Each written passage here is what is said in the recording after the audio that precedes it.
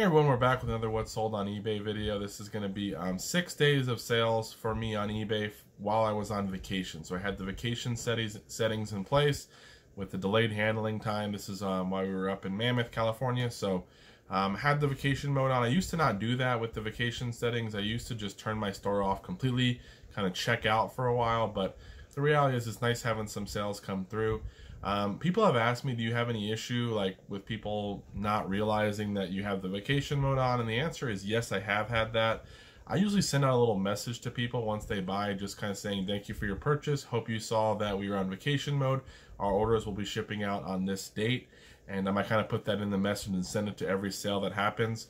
I think this year not one person canceled. The year before a few people did. They said they didn't notice that and they wanted to cancel and refund. So I just send that letter. I'll put it in the end of the video. I'll probably pop up on the screen so you guys can see it, but it's just a little thing I send out. I'm a little anal about certain things, and I send that out just in case someone's thinking it's going to get there super quick and they're going to have to wait a week or two before it finally shows up. I don't want them to. I'd rather just cancel the sale and be done with them and then only sell to the people who know and are okay with waiting. So let's get into it though. These are what sold during this time. This is Whitesnake Music and Review DVD. Got this for, I think, from the storage unit guy I ended up selling for $14 shipped. Just a little rock and roll type DVD there. I've done pretty well on them. Some of them are like $8 to $10 and there's some that go even up from there. A Scooby-Doo, like a fleece style jacket. It's a women's, it's a large, extra large is the size. The photo's a little dark, it's not that great. This is my old photos I used to do for clothing, and I didn't have the lighting right, as you can tell. But this one sold for $38.24 on sale. I ended up going in a padded flat rate. I think I paid only a couple bucks for that as well at a garage sale. Some Puma Astro Sala casual men's shoes. I got these for $5. They looked really great, like barely worn if anyone ever did wear them. I got them from a source I have. I bought a bunch of shoes that day for $5 each. This pair sold for $48 shipped, full price. Had a best offer on there. This was way on the higher end for this type of shoe. A lot of people were selling them for like $30, $35. I listed mine a little higher and I got it. Here's another Greg shorthand simplified manual. You're going to see these pop up over the next few weeks. This one sold for $14 shipped. This was from the $950 book buy that we had. Here's some books, not from that buy, but these are Patchwork Mysteries. Look out for these ones. Look out for the young adult books by Guidepost. There's like a Tea Room Mysteries, something quilt. I don't know what it is, but there's a bunch of different ones. This one sold for, I paid $1 each, so there were 19 of them. Paid $1 each at an estate sale. First day of the sale, bought them all. They sold for $115 shipped, which was a great deal. I ended up actually upgrading shipping to FedEx shipping on this one. Ended up being like $18 or something like that. So rather than pay medium mail and just kind of take the chance of it not arriving, or with all the delays with the post office, I upgraded it and ended up being worth it in my opinion, because I only had $19 into it. So a pretty good deal there. These were also from the $950 book buy. Not something you're probably going to find, but it's a bunch of, I didn't crop this photo either, which is kind of bad, but it's a typewriter mystery game book. So like basically the book asks you to type certain things in the typewriter and it makes like a picture or whatever, or some kind of design. These were just thrown in there. They had a lot of like typewriter and computer and keyboard training courses in this books that I had bought. So these were just listed on. There was no comps, no way to tell. But they sold for $40 on the best offer, so that was pretty cool. We ended up selling this Bell, a red phone. This actually was in a video I had where I had a haul from storage unit guy. This is months and months and months ago. This is actually in the thumbnail, this video, this phone and another one. It finally sold for $69 on the best offer. Had it listed at $90, which wasn't the high end, I knew that, but I just wanted to see what kind of offers would come through. It's that nice red color one, but it got $69. I was happy with that. It did work. I tested it out, so pretty good there. And then we have a pair of Jordan shoes. These are size 14, Air Max, like the old school is I think what they're called or whatever. I'm not like a shoe expert, but I got these for $10 from a garage sale, and they were in pretty good shape. I cleaned up the white with a little bit of magic eraser, and they looked pretty nice, and they sold for $55 shipped on the best offer, so pretty happy with that. I think I had them listed at $65. Here's a Scotch Bellows duck call. This one sold for $18 shipped. I mentioned I bought a bunch of those duck calls and stuff, and I've sold probably 3 or 4 of them so far. I think we have 2 or 3 left. That one sold for $18 shipped. Not a whole bunch there. Columbo. This is the second season of Columbo. Sold for $12. I bought this for $2. There was a sale I went to, and they had a bunch of TV series I never heard of before. A lot of stuff by Acorns Media and different stuff that sold pretty well. This was in there. I didn't scan anything because I know the guy pretty well. I just grabbed it for $2. I'd never heard of it, and it sold for 12. So not an amazing deal, but definitely still worth it and something to keep an eye out for. Usually those DVD series that I've never heard of are ones I want to take a look at, though, because a lot of times they have some value. This is from the big video game buy from that lady. This was Pikmin 1 and 2. This sold for 120 shipped for the 2 games. I even quoted her what I thought this was worth, and I did not quote that high because I did not know it was this valuable right now, but 120 shipped on that was an awesome sell for that, and the buyer did give me good feedback. Sparks, Hello Young Lovers CD. This one sold for 28 shipped. That's from the Rock and Roll buy, so pretty good deal there for a used CD. Can't beat 28 bucks. These are some Crocs. I guess they're called the Yukon style. They're a men's size 10. They had some marks and scuffs on them. They were definitely used, but Crocs, especially the non-typical Croc that you think when you think of Croc, like the more stylish ones or whatever, seem to do okay. This pair sold for 30 bucks, and they were only $1 at a garage sale. I'm pretty sure they went first class based on weight. Here is a Philadelphia Eagles Pro Player, like a puffer style almost jacket. This is a size medium, so a smaller size, but it did sell for 50 bucks. Got it from Storage Unit Guy one day. Couldn't beat it. 50 bucks on that. I was super happy with that offer. I think I had it listed at 60 or 65 and took a best offer of 50. Here's another pair of Crocs. These are like kind of the same idea I'm talking about, like more style. They have like rhinestones and like a little wedge on there. It's a women's size 10 though. These ones were $1 at a garage, so I actually bought 2 pairs. This one and then a white pair with like a beige strap on the top or whatever. But they sold for 25 shipped on a best offer. An Eagles Anthology guitar book. This one sold for $12.59, almost 13 bucks. It sold on sale. This is from the Rock and Roll buy as well. I've sold a lot of those song books, those anthology books. A lot of them have sold really well. I've been super happy with those. Plus, easy to ship. Just put them in a bubble mailer and they're on their way. We have a Martha Stewart string lace punch. This one sold for 28 shipped. This is something where I had just listed it right before we left to go on vacation. I think I paid $1 for it at a garage sale and it sold for 28 shipped really quickly, so I was happy. A little tip on these Martha Stewart punches: look out for the Halloween ones, the pumpkin, the witch. I think there's a skeleton. I don't know if there's a ghost, but I've always sold those ones. I haven't looked at comps in a while, but if you find the ones that have like a pumpkin or the Halloween theme ones, some of them do really, really well. Here's a Mel McDaniel CD. This one was just in a big box of CDs for 10 bucks that I got. It sold for 19 shipped. Baby got her blue jeans on. I did not think this one would be worth something, or at least not this valuable, but 19 shipped on a used CD, again, is a really great deal. This is from the big book buy, the $950 worth of books that we bought. It's Alcoholics Anonymous. This is the 1976 edition. It sold for 25 shipped, so not something, again, I would probably think would be valuable, since they make a bunch of these books periodically, I'm sure. They have different volumes or editions and stuff like that, but it still sold for 25. Here's a Stentura Protege stenograph machine. It does not have the power cord. It does come with the case. I listed it as is because I couldn't get a power cord that worked with it. To be honest, I just looked quickly and didn't see one that I could order. I probably could have found one that had the right voltage and may have fit, but I just ended up opting out to list it as is. It sold for 148 shipped and went global shipping. I never heard back, so I'm assuming everything was okay. It may have worked perfectly, who knows, but 148 shipped on that was a really good deal. At Griswold number 6, the Erie, let's call it the slant logo. This is a cast iron skillet. Had it listed at 100 bucks. Ended up selling the best offer for 70. This one did have a lot of wear to it. I mean, it definitely was not in perfect shape, but some people want that. They want the seasoned pan and everything like that, and they're okay with it. But I took a best offer of 70, which I thought was very fair. I love selling the cast iron Griswold stuff. I always seem to find a buyer for it eventually.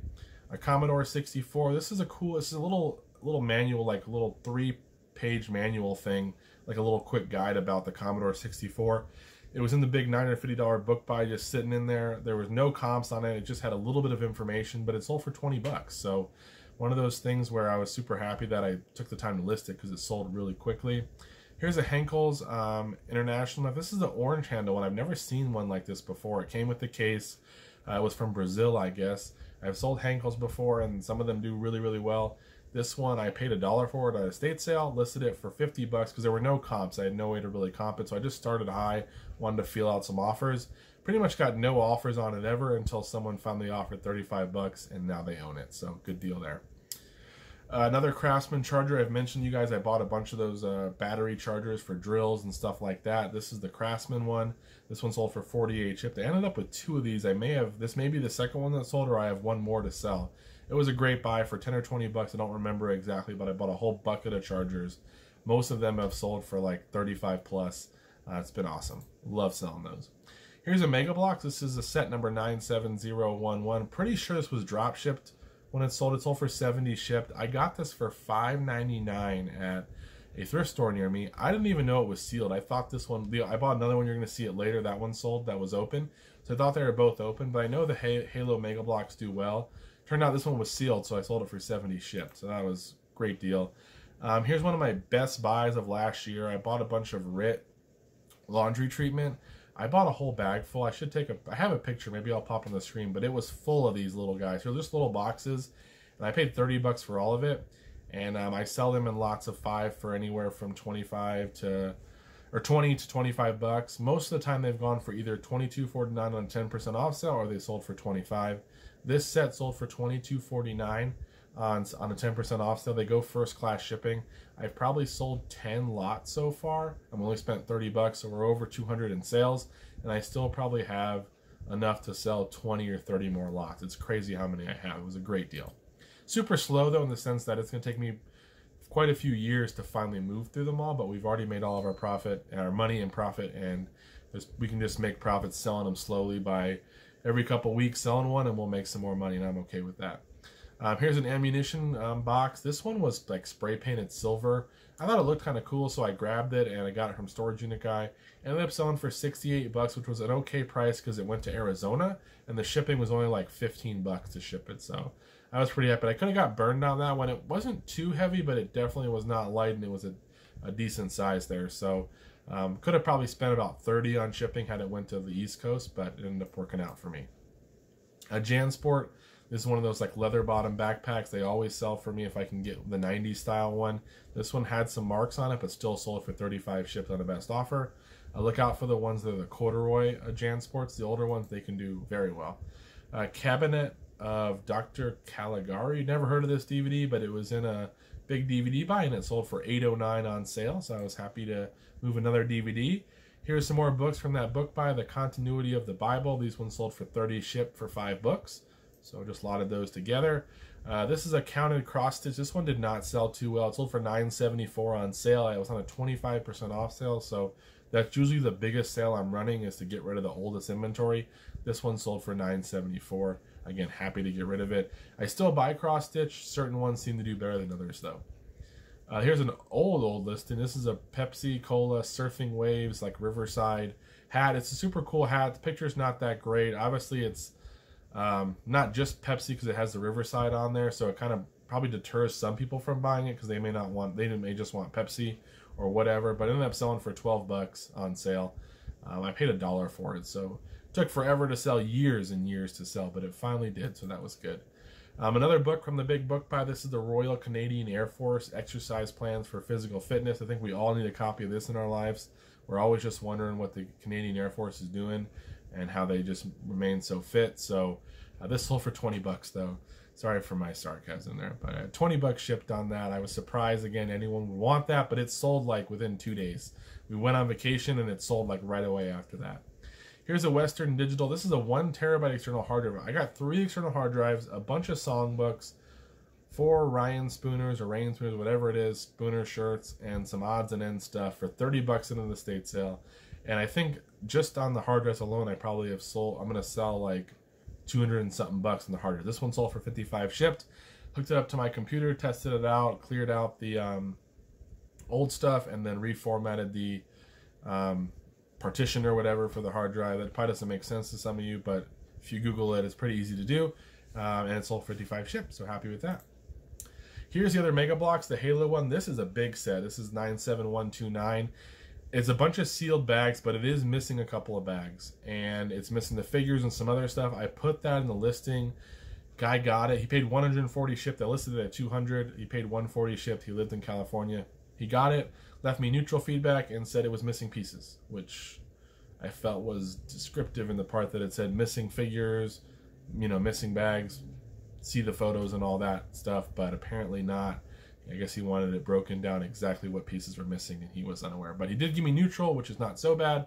I paid $19.99 or $14.99 for this, and it sold for $140, so that was awesome. And it went to California, so shipping was cheap.